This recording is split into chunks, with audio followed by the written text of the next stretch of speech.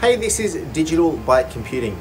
Today we're going to look at how does a computer on a desk, so you may be working in a building, you've got computers set up around the office space and they're connected into the network, and they will run into something like what is behind me, a comms cabinet, a server cabinet, and you essentially want to know how does that actually work? How is it all connected together? Where do all the parts fit in? So let's go through a lot of that right now.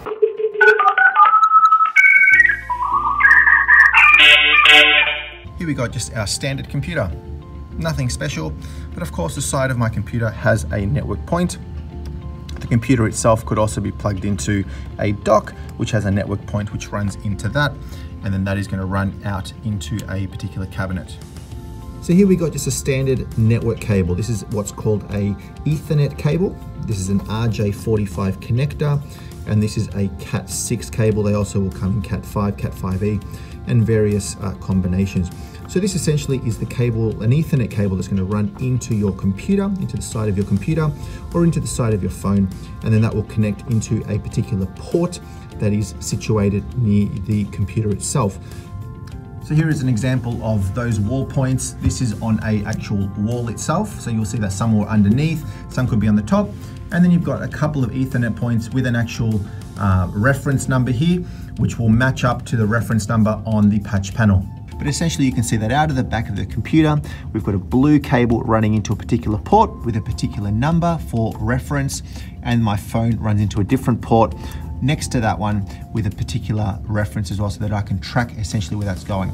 So that is then going to run up the wall, which we'll see now, and that runs into our server, into our rack cabinet itself.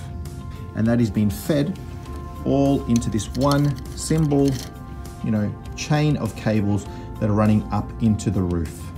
And then if I lifted up that roof panel at the top, you'll see that the cables all run all the way into our server and comms cabinet, which then are fed into a patch panel into a switch. If a computer doesn't require a Ethernet cable running into it, you may be wondering, how does that work? Well, this is a wireless access point. It's called a WAP, wireless access point. This is a Fortinet wireless access point, and essentially this on its own will have a Ethernet cable running into it. So one of those same blue cables that you saw that is connected into a computer directly is running into the bottom, into the back of one of these devices, and then likewise going up to the roof into a patch panel that is in my comms cabinet. So regardless of whether you are physically plugged in via a cable or using the Wi-Fi, there is still some physical connection that needs to be running into your comms cabinet. And then they're all essentially coming into a centralized location or multiple centralized locations across your building. So in this case, we've got a whole bunch of purple Cat6 cables. These are Ethernet cables that are running from each individual port on each individual desk, running down into this particular cabinet. Then each of those will then correlate to a particular patch panel. So these are the back of the patch panels. You'll see that each cable that comes down from the roof runs into an actual port in the back of a patch panel. This cable is then spliced open to reveal each of the 8 sets of cables that are within each Cat6 or Cat5 cable, and they are then connected into the back of this patch panel. So you'll see in this case there is a number of different cables running into a range of different patch panels. These patch panels could be configured to have just voice, for example, for your VoIP phones, for your telephony, or they could be running from your computers, from the actual phone ports and from the computer ports themselves, and could be split up separately. So for example, this one could be just for computers, this one could be just for phones, this one could be for for servers or network switches, etc. So depending on the size of the organization, some cables may be going to different areas, they're going to be spliced differently, and then obviously once they go up into the roof, they're going to go into the different sections across the building and across the different services. So here we got the front of the patch panel. So you'll see that from behind we obviously had the purple cables. You can sort of see the purple cables just through the back there, and they are now running into the front. So obviously we've got the purple cables on the back that have been spliced open, and now I've got the front end Ethernet port, which essentially is the other end of the Ethernet port available here, where I can now plug in further cables.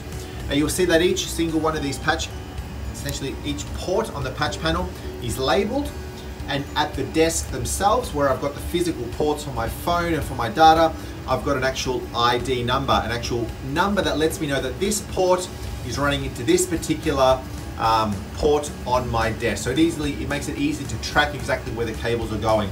If this was not labeled, then I would have no clear visibility of where this port physically goes unless I have some sort of a network diagram or a network matrix or map that sort of dictates where that data is actually going, where the cables are actually going. A computer or a phone that is plugged into a port comes in through that back purple port and then will run into a port on the front here, and that is then dictated by the cables which are running into these, which are essentially another Cat5 or Cat6 cable which will run into a switch. So here is essentially what we're looking at. We've got an empty Ethernet port that at the moment is physically connected into this location right here. So on the other end of this, if this is not connected into a switch, then I can plug in a computer into this particular port, wherever that may be in my building, and it's not going to really do anything, because if you trace that cable from one point to another, it's going to come to here, and because this port does not go anywhere, does not go into a switch, it's not going to get a network IP address. So what you need to do is you need to get a cable, run it into there, and then run it into a subsequent switch. In the case of what we've got here, because we've got two cabinets that are essentially right next to each other, so this particular cabinet is going to house my patch panels, and the cabinet next to it is going to house my switches, which is essentially where all of these ports are going to be running into a switch, and then the switch will connect to a number of backend services which will provide a relevant IP address and connectivity into the network for a device that is connected into either of these ports. So on the other end, this is the cabinet right next door. You'll see that all the cables are now running into these switches. These are Cisco switches, the 10 gigabit switches, and you'll see that all of my blue cables, which are all my data cables, are running right into this particular switch, which then connects to a number of services to get me into the network, essentially network connectivity. You'll see that the switch right underneath it is housing and servicing all of my yellow cables, which are all of my phone. So this switch is essentially dedicated for phone, and this switch is essentially dedicated for data. Now what you'll notice is on a switch, I've got some LEDs, some indicator lights to let me know if there is activity on this particular network point. In this case, you'll see that this cable here is flashing.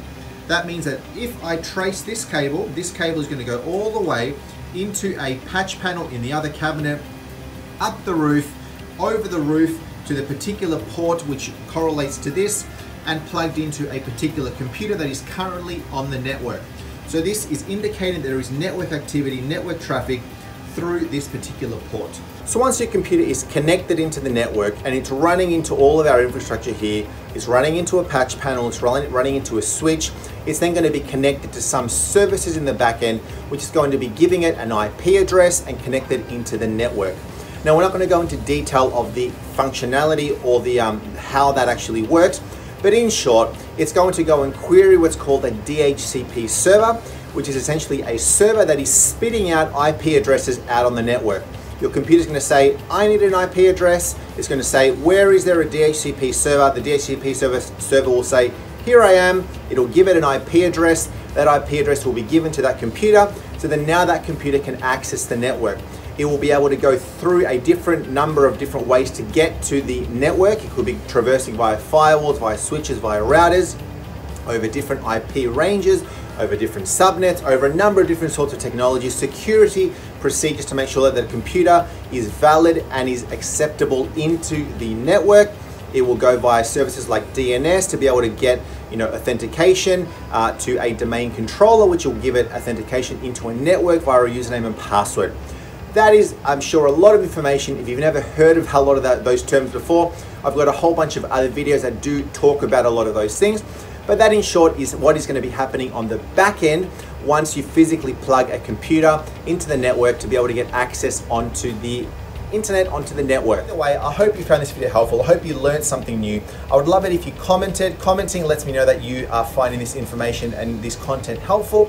And also let me know if you want me to record anything in particular or you want knowledge on a particular area. Either way, subscribe to my channel, Digital by Computing, and like this video as well. I'd really appreciate it. And have a good day, and we'll see you next time.